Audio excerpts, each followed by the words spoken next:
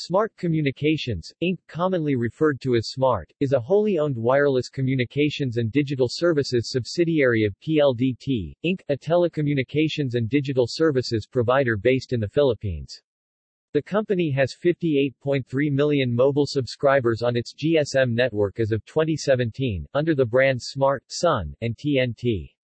Smart's wireless broadband subscribers number 3.8 million under the brands Smart Bro and Sun Wireless Broadband. Smart offers commercial wireless services through its 2G, 3G, 3.5G HSPA+, and 4G LTE networks, with LTE-A currently being deployed in key areas in the Philippines. It has recently entered the research and development phase for its 5G services. Smart's terrestrial wireless telephony service is being complemented by its satellite communication services SmartSat and Marino, which also serve the global maritime industry. The company has introduced wireless offerings such as Smart Money, a mobile electronic wallet that also enables its SMS-based money remittance service Smart Padala. It has also been recognized for introducing the world's first over-the-air electronic prepaid loading service called Smart Load. One of its services, Pasiload, allows its users to pass phone credits to other Smart prepaid accounts through SMS. History. Early history. Anticipating the liberalization of the telecommunications industry in the Philippines, a group of Filipino investors led by Orlando B. Vea and David T. Fernando organized SMART, then named Smart Information Technology, Inc., on January 24, 1991. The company obtained its congressional franchise in April 1992 and was granted a provisional authority to operate a mobile cellular service in May 1993. In December 1993, Smart commenced commercial operations of its cellular service. By then, Smart had drawn in partners. These were First Pacific, a Hong Kong-based conglomerate through its Philippine flagship Metro Pacific Investments Corporation, and Nippon Telegraph and Telephone of Japan (NTT). In compliance with the government's telecommunications program, Smart established a local exchange service in the cities and provinces assigned to it under the Service Area Scheme. The company also obtained licenses to provide international gateway, paging and inter-carrier transmission services. 2000s.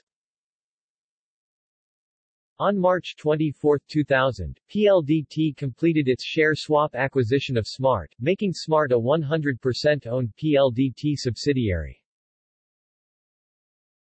2010s.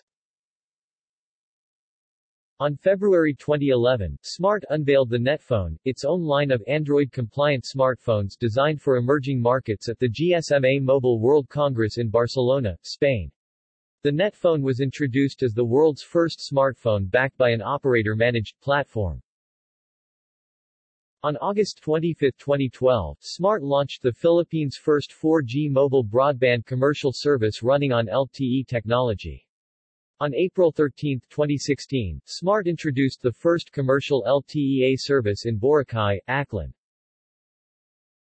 On June 13, 2016, Smart and its parent company PLDT unveiled their new logos and identity as part of the company's continuing digital pivot. On February 2017, Smart and parent company PLDT signed a memorandum of understanding with China-based Huawei Technologies to shape the strategic and commercial development of the 5G ecosystem in the Philippines.